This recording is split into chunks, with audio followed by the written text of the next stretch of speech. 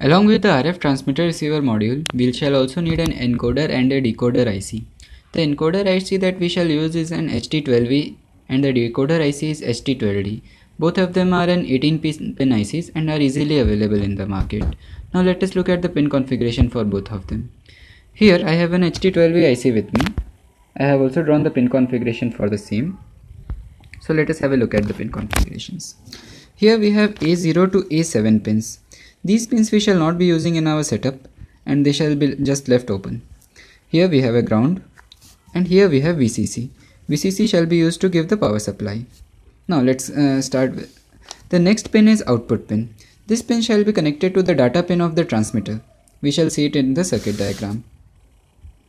Here if we have a look, this pin was connected to the data pin of our transmitter module. The next two pins are oscillator pins.